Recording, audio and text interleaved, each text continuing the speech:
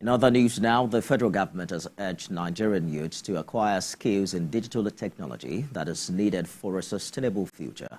This was disclosed at the Commissioning and Handover of solar-powered modular tech labs in Federal University Lokoja, Kogi State, by the Senior Special Advisor to the President on Entrepreneurship Development in Innovation and Digital Economy, Mario Mohammed, has details.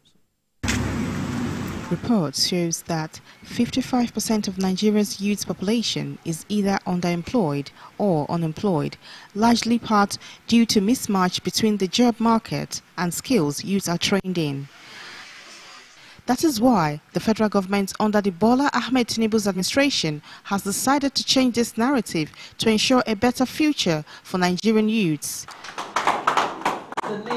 Senior Special Advisor to the President on Entrepreneurship Development in Innovation and Digital Economy, Jennifer Adigije, is here in Federal University Lokoja, Kogi State to commission solar-powered modular tech lab. The project is aimed at fostering digital inclusion by bridging the gap for digitally vulnerable. You can see here is that we've deployed state-of-the-art computers, pre-provisioned with coding software and all the digital resources that they would need for upskilling.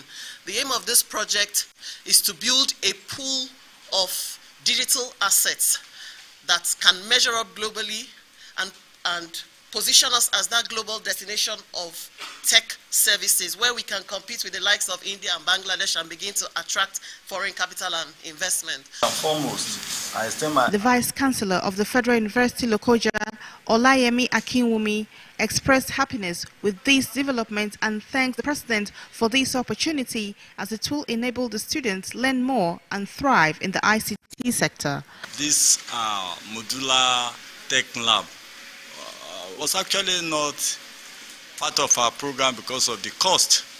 Very expensive, capital intensive, but on the assumption of office by Engineer Jennifer Adigije, providing this modular tech lab.